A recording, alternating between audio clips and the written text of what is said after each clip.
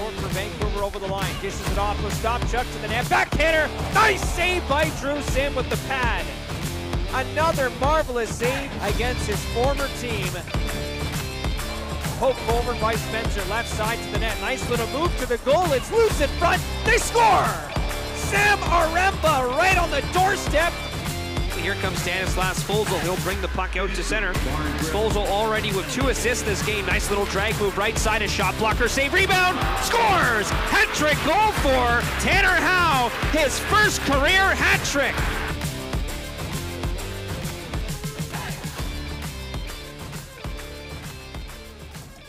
Welcome to Pat's Cast, the unofficial Regina Pats podcast with your hosts Chris Clark and Kevin Shaw.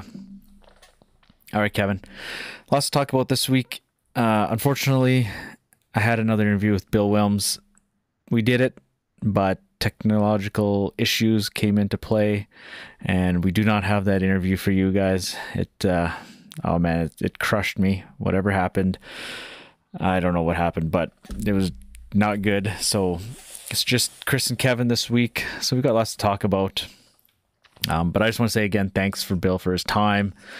I mean, we had another great 45-minute chat. We reviewed the Vancouver game and did talk to the other 3 upcoming games. But yeah, it's too bad.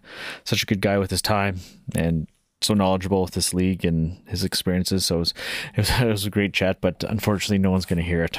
Not even Kevin. Didn't even get to preview it or anything. So, but yeah, we got lots to talk about this week.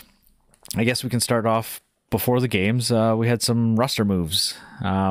First of all, Pat's brought in Riley Janelle for a 2026 5th rounder from Moose Jaw. So what do you think of that, Kevin? He brings some size. He is a 20-year-old, and it's an interesting move. He had 14 goals last year, which is not great, but not bad. Like I said, he's got some size. He's a left-handed shot forward, which is something the Pats didn't really have too many of. Yeah, they got a lot of righties. Yeah, they actually made note of that. Like, yeah, we could use a left-handed shot up front. I mean, they've got all sorts of left-handed defensemen, but there's a lot of right-handed shots up front. So, and I do like the fact he has ties to the Pats. His dad, Aaron, played for the Pats back in the 80s, mid-80s there. So it's kind of cool. And his grandpa was a legendary coach in the league, Patty Janelle. So that's very cool in itself. Yeah, that is definitely. So it looks like Jacob Brook has moved on to the MJHL. It looks like he's going to play with his brother. Where was that again? Dauphin. The Dauphin Kings. Yeah. So good luck to him. I mean, he's had a rough go in this league. Too bad. I know, right? Just when you thought he was turning around and getting going, and he'd get hurt. Yeah. And he'd get back and he'd get hurt, and then yeah, it's too bad. So hopefully he can make the best of his final season in junior hockey. And then found out that Logan Linklater has moved on to Kindersley, I think it was, Kindersley Clippers. Yeah.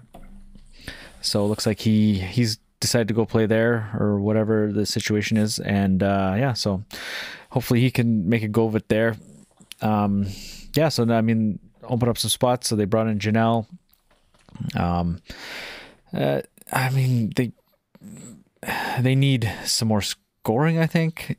But I mean, like you said, Janelle has 14 goals last year. He with this team, he'd be nice. He put up another 14, maybe 20 goals this year, the rest of the season. That would be not bad. I wouldn't mind that.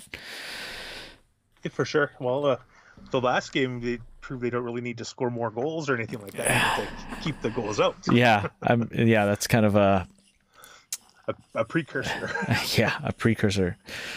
But yeah, so like you said, looks like he's got some decent speed and he's big body. He can play physical. He can probably play up and down the lineup since he does have some skill. So, maybe once some of these guys are gone to World Juniors, that he can slot into a higher end role. So once he gets to practice and stuff, they can see what actually he can bring to the team other than just size and what they've seen previously. Yeah, I don't think they've really practiced. I think they had a skate on Thursday / practice thing in Vancouver, and that's probably it. The turnaround from Friday night to Saturday was quick. Getting out to Victoria is quite the adventure. It's an early morning for them, so there's no chance there to get a practice under his belt with this team. So he'll be able to get some. Maybe they'll probably have a skate on Monday. I'd think another travel day today, Sunday, and then Tuesday night they're already back at it. Yeah. So I guess we can head into the games if you got nothing else there. Yeah, it's going to be interesting how things shake out once Bedard and Suzdalev and Svozil all potentially will leave. So, because Michaels and Barnett aren't getting into the lineup the last couple games, so they'll there's get some extra, more ice time. Yeah. I think even Barnett's maybe a little dinged up at the moment, isn't he? That's possible, yeah. I'm But, sure yeah, a Michael, lot of them are dinged up. And yeah, no, for sure. And I think Michael's... So others. yeah, for sure. And I think Michael's is actually a healthy scratch, but I thought I heard or seen somewhere that Barnett was actually hurt. So, but anyway, so I guess, yeah, we'll roll into Friday night. I mean, all the hoopla on the West Coast, Bedard's first game out there, Bedard's 100th game, hometown kid. There was tons of hype. Media attention was off the charts. The Pats tweeted out to the media scrum. There must have been, 8 people there. So quite a few more than here. More than here, that's for sure. Old Rob and Chris after the game, it's not much happening here, but yeah. So there's a lot of hype, and I mean, Vancouver does a really good job. They had a whole hour pregame, so I tuned in to their pregame, and it was pretty good. Stuff like that, and a sellout crowd, so you could hear the buzz in the rink, like through the broadcast. Like it was you missed that. Like we haven't had that in years now, right? So no buzz here. No, unfortunately not. So, but I mean, they did have a sellout, right? So 5,200 people, and it looked like it was pretty close to full. Like there was probably a few empty seats, but it looked pretty full. Yeah, no, I don't think I went. I think I looked at it, and there was none available. There was none available in Victoria. I think Kelowna is right sold out. Kamloops, there was like standing room tickets available. I believe it'll be sold out by game time. Yeah, I think so. And then PG, seemed like there was quite a few tickets available for PG when I looked on this weekend. So, but that's a few days away. They have lots of time to fill her up. But I mean, getting into the game, I mean, I think right off the bat, everybody's talking Bedard, but the story of the game was Sim. Like he stood on his head. Like that's the best game I've seen him play. That's for sure. 47 saves and a shutout. That's pretty impressive. That was more impressive than his last shutout here in Regina. But by far. Yeah. So, I mean, yeah, that's the story of the game. And another guy, he played in Vancouver. So I'm sure that feels good for him. Stuff like that. But yeah, I mean, and it wasn't, precursor again, looking at this, or not jumping ahead, but comparing it to the Victoria game, there was two totally different wins, right? Like it was night and day difference. Yeah, right. They grinded it out. They had a couple greasy goals. The Vallis one obviously was a great goal. Svozil was a great pass up the middle. And he has the breakaway, but I mean the Howe goal, the Aremba goal, those just some hard working plays and in front of the net, just banging, crashing, and they score a couple goals. The PK, battled. It seemed like Vancouver had lots of chances on the PK, but they were able to shut it down. They were gifted 2 power plays too with the too many men plays. I know, right? Back to back almost. Yeah. One got killed off, and then they got it right pretty much the first 30 one seconds after. Yeah, the first one should have been no reason. Like they were carrying the puck up on the other side of the ice. There's no reason to have too many men on the ice. The second one was just the puck got shot across to their bench when they're changing. I don't think anybody actually touched it, but I think there was just too many guys on the ice at that point. It looked like it hit the forward coming on. Oh, did it hit somebody? Okay. Yeah, he was coming on. It looked like it hit him in the leg. Yeah, so that was just unfortunate. Whatever, but 2 in one game. I know. And then they got one in Victoria too as well. So 3 in 2 games. Like you don't see many of those, and just to see that many, it was just like, ooh. But yeah, so I mean, obviously the PK goes back to Sim. Obviously your goalie's got to be your best penalty killer, and he was outstanding. So But yeah, I mean, Bedard kept his point streak going. I mean, it was a nice play that he threw it out in front, and Howe banged it in somehow. I don't know how that I have puck no got idea in. how that went in. I don't know if it went off. If he shot it off the defenseman's stick, or or he shot the defenseman's stick through the puck. I don't know. What Yeah, happened like there, that's what I was kind of thinking. Like I think this defenseman had it on his stick, and Howe just hit his stick. Like I don't know. I tried to watch it replay multiple times, and Same. I still couldn't figure it out. What happened there? Yeah, it was an interesting play, but hey, they got the goal, and then Bedard got his point. yeah, and then the Aremba goal, that was a great play by Spencer. Just go to the net, and then good things happen. Aremba goes to the net too, and he banks it off the goalie Vikman from behind the goal line. Like that was a great play. Like I think he shot that at him on purpose. Like oh, for sure. There's no doubt. Yeah, so that was a great play by him, picking up his 3rd goal of the year. Nice to see him.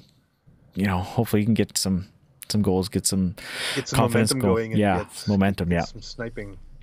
Yeah, we know he's got some skill, right? So, but yeah, it was a good game though. It was a fast paced, tons of shots in that game. Like the first period had 34 shots. Like that was crazy. And then I think the 3rd period they were just kind of hanging on. Yeah, I don't know if they got the bus legs hit them or what happened, but I don't know. 16-4 shots for Vancouver. Vancouver was all over them. Yeah. And there was no penalties to have to worry about killing in the 3rd period there, so I don't know what happened. But yeah, we were just hanging on. It was just that road game. We're up 2 goals at the start of the 3rd, and then you get the 3rd goal about midway through the period, and it was just hanging on to this 3-0 lead, and they did it. It was good to see. It was nice to see them get off on the right foot on the road trip, right? That first game and get a shutout for Sim and his former team, and Brown got himself I think he got a helper in that game, didn't he? Yeah. Another former Giant. Yeah, cool. So I mean, yeah, you got your bus legs, you got the time difference even, because you think about it, it's a 9:30 start here. Like that's late. That's when they're getting off the ice, right? Yeah, pretty much, yeah. So it was nice to see that, and then yeah, right back into it in Victoria the next night. You know, they got to get up early. Early morning bus trip to the ferry, ferry across. Oh, I couldn't imagine. Quite the adventure. And then they had an earlier start, right? They had a 6 o'clock their time start, so an hour earlier plus the early morning. So I mean, the first period was, it was kind of back and forth. That it was, I don't know, it wasn't nearly as exciting. Like, I mean, yeah, there was 6 goals in the first period, but I don't think the play was as good as the Vancouver game. It was very sloppy. Yeah.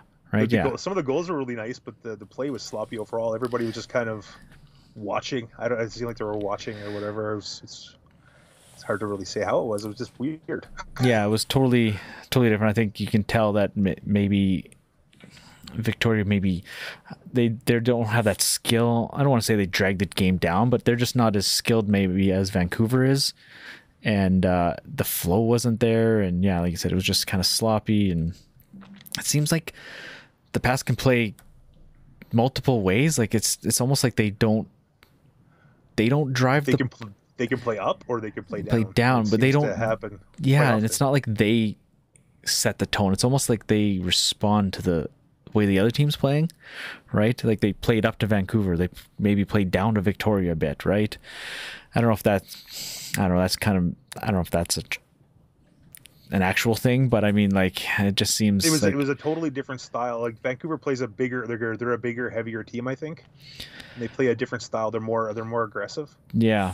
Victoria's got their littler guys, a few little guys, and they can skate. For not being a very strong team with only 3 wins or whatever, they can skate. They got some quick guys. Yeah, and when talked to Bill last week, he's like, if you don't show up, Victoria will beat you. And I mean, okay, so the Pats, they're up 4-2 in the first period. Like they had 4 goals on 8 shots, and then they scored in the third, and 3 goals in the second. It's 7-2. And I text you, Kevin. I said, okay, they got to put foot on the throat here. They can't let this team back in, even though they're not that good. What do they go do? Take some penalties. Victoria scores 3 goals in a row, and it's like it's 7-5 leaving the all second on the power period. play. Yeah, right. And it was just some bad penalties, and just like it was they just couldn't do anything on the PK, and keeper I think wanted a few of those back. Like he was struggling a bit. The whole team was struggling, right? Like it was just like, ooh, like it's scary going into the third at 7-5. They've got all the momentum. It's pretty hard to say that though when you have 7 goals and the team's struggling. That's just the weirdest I know. thing. Like okay, 7-2, and you think okay, it's 7-2 Pats, and it's the Pats goaltending that gets changed, right? You're like, I would have never seen that coming. Yeah, the third period, all of a sudden I see 7. I'm like, what? Yeah.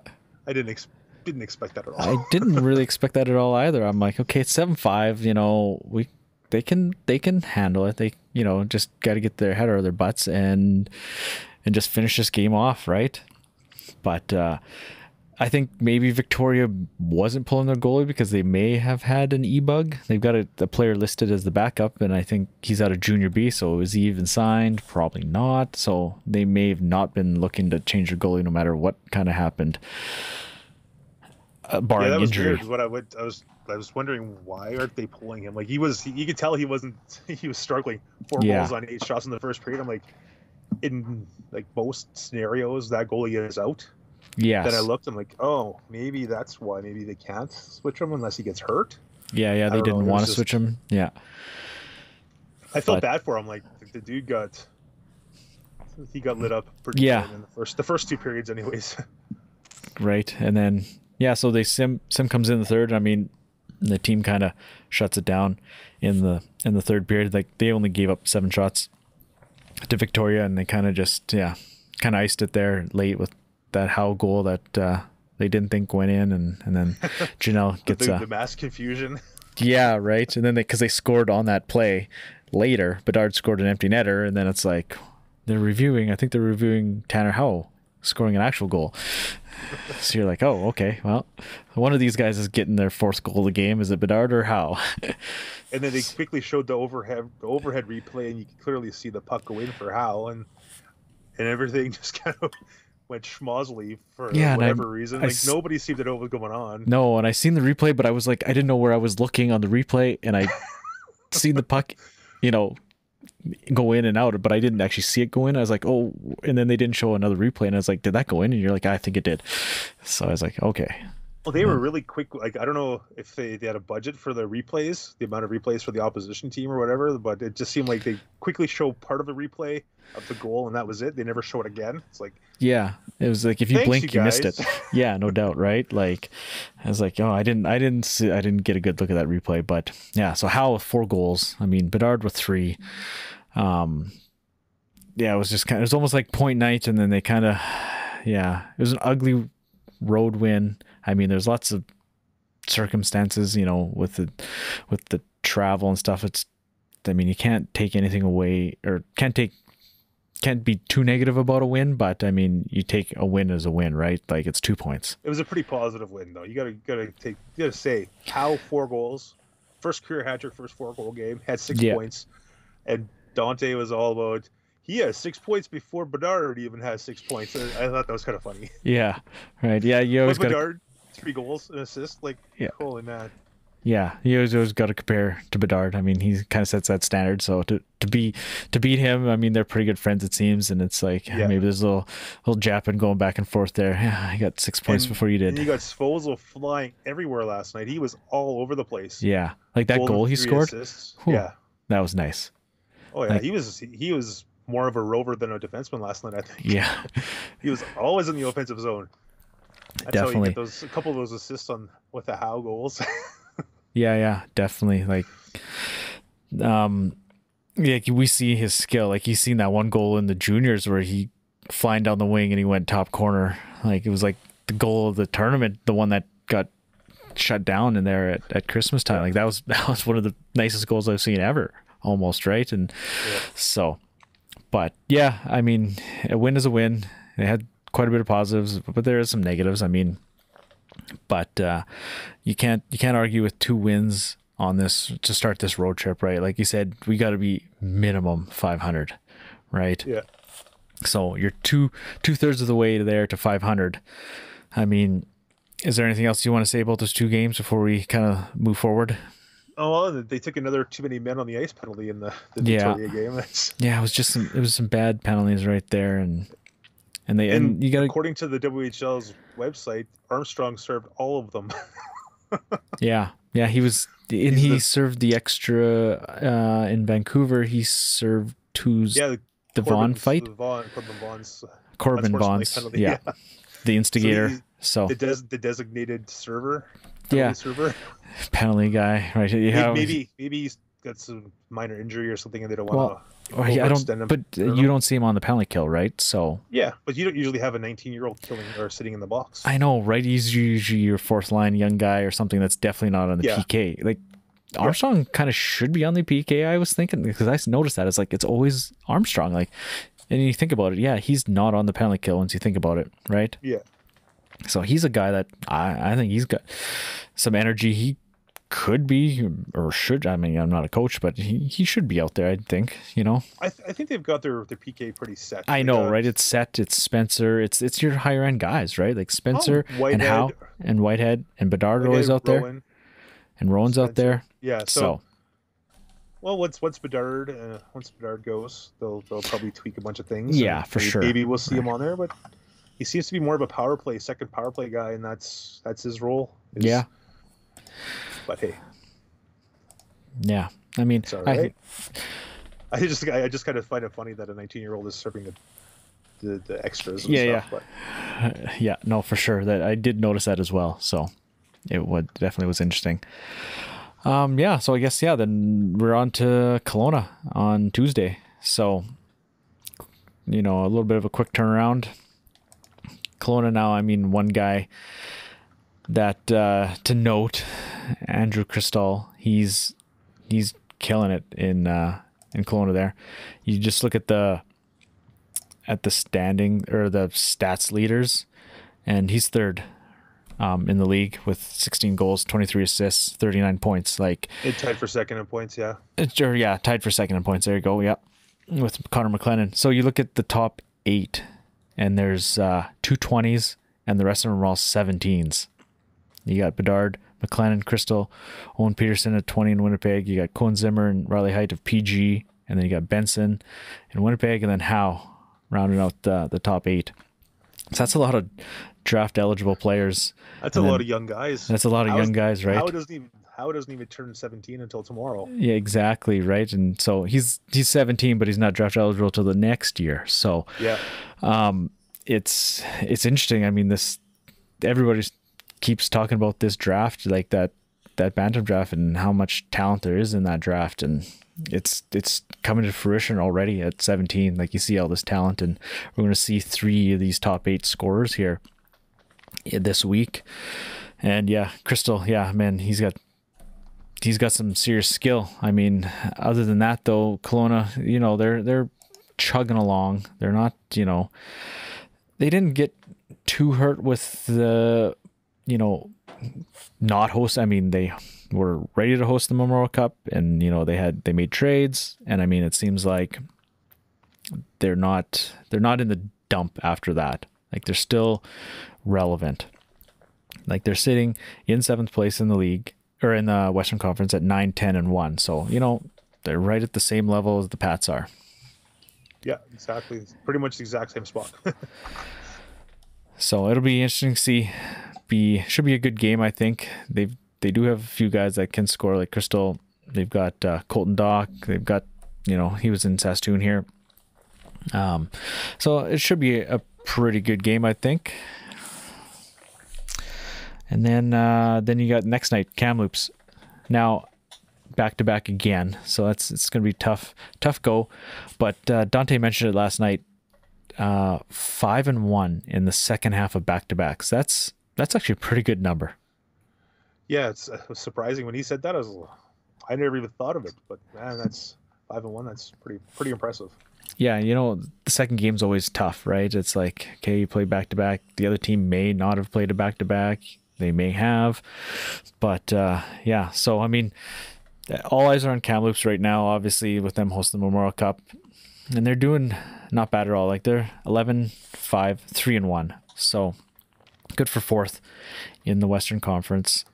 In those 20 games, they've only allowed 48 goals, so they're pretty stingy defensively. Yeah, right. And maybe going into the season, goaltending was a question mark with Dylan Ernst. He's, he wasn't a starter. He was behind Grand this last 2 years. So, but it seems like he's been playing pretty well. A 229 goals against average, 922 save percentage is better than pretty well. Yeah, right. I mean, Kamloops, looking at it, that's second fewest goals against in the whole league. Only Saskatoon's given up less at 44. So that's pretty impressive. Obviously, they're led by Logan Stankoven. He's hot. Like he's rolling along, a goal a game pace. And then obviously they've made some trades, a couple trades here and there. I mean, their one pickup out of Edmonton. What was the guy's name again? The import. Jacob Demick. Yeah, and but he's not gonna be ready till the new year, so we're not gonna see him. And he when I talked to Bill about that, he's like, yeah, well, they're building their team for the Memorial Cup. Like they don't have to build. Well, obviously they do want to do as well as they can in the playoffs, but they don't have to win the league, right? Yeah. So, you look at Seattle making all those moves now because they need to get their team, get them rolling for the playoffs, right? So Seattle's spent a lot of capital already.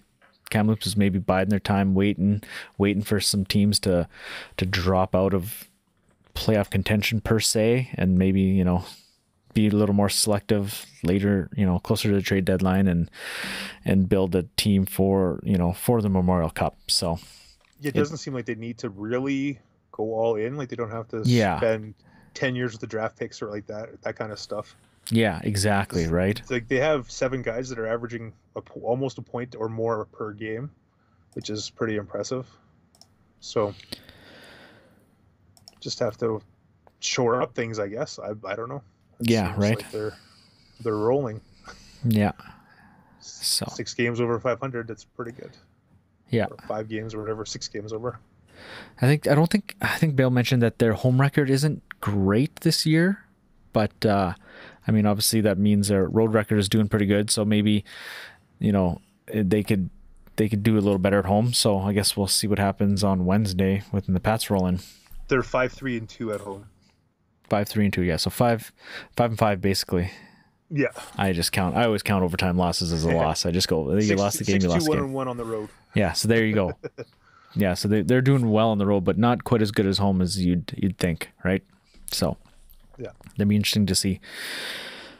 Oh, and then I guess it's on to PG, and that's gonna be an interesting game. Pats, we'll see Cole Dubinsky. Man, that guy is hot. Ever since he left Regina, he is just on a tear. 6 goals in 7 games, 11 points. They score a ton of goals lately though. They do. Like they are, I think, what is it? Yeah, they're tops in the Western Conference. You're thinking Prince George scoring the most goals in the conference. Yeah, like they are second in overall in the league behind Winnipeg. That's it. Yeah. So I mean, they were down for quite a while. Like they were struggling for quite a while. They made some good picks. Like they made some good draft picks, and they're coming to fruition. That's the thing. Like we said, Cohen Zimmer, Riley Height, like those 2 guys draft eligible. They're leading the team in scoring, and then they've got 3 solid 20s. Like Chase Wheatcroft, they brought in Cole Dubinsky now, and then who's their other 20? I can't remember the name offhand, but I mean they've got like decent scoring 20s, right? Like they don't. I mean, Chase Wheatcroft, I mean, I don't know what his career goals is, but he's got 17 already this year. Like, there you go. Like he only had, I think, 16 or something. He had 16 last year, right? So, and 16 last year, 17 this year. So that's not bad at all. In 30 plus fewer games. It's right. So, and another thing, this is going to be the 3rd game in 4 nights for Regina, and the Prince George won't be playing all week, so they're gonna be rested. It's gonna be a tough. I mean, it's not a super long trip, but it is quite a bit of a trip up there. But they got the day off. So see how it goes. I mean, there isn't going to be much time for practicing. Get like you say, Janelle into things here, because you got Sunday off, Monday off. You play 2. Thursday's going to be your travel day to Prince George, and they play Friday. Like it's a tight schedule on this road trip. Yeah, and their other 20 is Noah Boyko. Boyko, right? There we go. Yeah, they got it from Lethbridge as well. So all three of their 20-year-olds are acquired via trade. Yeah. So I mean, he had 16 goals last year, so 5 already this year. That's not terrible. I mean, but it'd be good to see Prince George. They're on their way back up. You know, they were down for a while, and they're making their way back up the standings. So they got a couple defensemen that have points too. Hudson Thornton. Yeah, he's got 30 points in 23 games, and Ethan Sampson has 18 points in 20 games. Yeah, so some scoring from the back end too. From the back end. Yeah, like that's 13 goals combined just between the two. Yeah, that's probably close to what the Pats have, probably more than the Pats have from the defense total, right? I would agree. Yeah. So, but then, and then you play Friday night, and then a quick stop in Edmonton on Sunday. I mean, we've seen Edmonton a couple times already. They're struggling. It's not going to be an easy game. I mean, can't take them lightly. No, can't take those guys lightly. So. And it seems like Edmonton, Colby Hay. I mean, it seems he's really been playing well. You see him making some highlight reel saves. He's kind of holding them in as much as he can, it seems. Yeah, for what it's worth, he's played pretty well. Like, his numbers are not very good, but he's played pretty well. Yeah, you can't look at the numbers. The team is rough, obviously, and he's given up goals, but it seems like he holds them in there, right? Like, he's got an .888 save percentage. I mean, it's not great, but it's not terrible, right? The team isn't good, so he's getting lots of shots on goal. So keeper has an .881. So yeah, right. I mean, he's had a couple rough outings here lately, right? With the Winnipeg game, and then this start in Victoria here, where he's given up some goals. But it'll be, that'll be 4 games in 6 days, whatever it is. But hopefully, you get the 2 wins. You can't say Edmonton's a guaranteed win, because it's not, but it's there. It'll be tough. Like, we were thinking, Edmonton and then 2 other wins. Well, we're almost there. So if they can, like I said, if you can get maybe 1 or 2 of these first 3 games and then roll into Edmonton, with 3-2 or 4-1 even, that would be nice to see. I think it's attainable, but you never know, right? Yeah. We don't know enough about these teams. Like, we don't know enough about Kelowna, Kamloops, Prince George. We just see them score a bunch of goals. Yeah, see some highlights. Yeah, that kind of stuff. You never know. But yeah, that's the thing. The Pats just need to find that consistency, right? Like, you see them play a good game in Vancouver, a tight, low-scoring game, and then you see a sloppy, high-scoring game in Victoria. It's kind of all over the map, right? Like, every game is a literal roller coaster. Yeah, right. Up and down, up and down, up and down. Some are way worse than others. Yeah, like it's like that Everett game. Like, that was such a good game, and then it was just before that Moose Jaw game was just a total slog. It was one of the ugliest games I've ever seen. That was a dud. That was a real dud. And it's Regina Moose Jaw. You don't expect that at all. And then Everett rolls in. You haven't played against these guys. You don't really know what they're about. And it's one of the best games of the year, if not the last those few are the years. best games. Yeah, you don't know, right? You kind of think, well, maybe they're gonna play a little. It's gonna be a little slower paced or whatever. You're feeling out kind of thing, because you don't know what they're about, right? But it was total opposite. So, and those games are more of a sprint than a marathon, I guess. Yeah, right. And that's what kind of Vancouver seemed to be. It was just a low scoring game, like that Everett one was, 3-2 or whatever it was. And 2 of the better games. I've really enjoyed those ones for sure. So, I mean, it's a busy upcoming week here. 4 games this week. 2 wins to start the road trip was nice. Hopefully we can keep that rolling and into next week. So, any other thoughts you have? Anything else on the docket there today, Kevin? No, I think that's about it. They gotta really work on the penalty kill, or They gave you a big trouble. 4 for Yeah. 5 last night. Oof. And I mean, it's been solid all year, so it's not too concerning, but it is just a little, right? You're just like, ooh, I gave up 4, right? I mean, they gave up some penalty kill goals in Winnipeg, but that's Winnipeg. Yeah. But Victoria, it's like, it's kind of Victoria, you know, But gotta I actually tighten that up. Looking at the actual overall PK stats, they're 14th at 77.3, but then there's a bunch of teams that are way worse, like Spokane is at 60%, just over 60%. Edmonton Oil Kings are at 68.4. So I guess one game, 4 on 4 or 5 is not terrible. Yeah. Don't let it happen again. Yeah, exactly, right? Like, they were top 10 before, and I think since those Winnipeg games, yeah, I hadn't looked at it lately, but yeah, they've dropped way down now in the rankings. But I mean, and they have given up some goals lately. Like, they're third. They've got up in the East now. They've given up 91 goals. They've scored 90. So it's kind of trending towards kind of what last year was happening. They could score, but they couldn't keep the puck out of the net as well. Eerily similar. Yeah, and hopefully it isn't a trend, like, because it's been, yeah, obviously quite a few goals given up these last few games here, but and I mean, it's not going to get easier. Like I said, these 3 teams in BC are going to be tough. Like, PG scores goals, like, that's going to be a tough game. So we'll see what they're made of. For sure. So, well, if you got nothing else, I think it's time we head out, and hopefully we can see some more some interesting games, quality games. You know, we've seen a couple dandies already, one way or another, right? So, If you're a fan of goals, you would have liked Saturday's game. Yeah, exactly. Very reminiscent of the early 80s, yeah, minus the fights.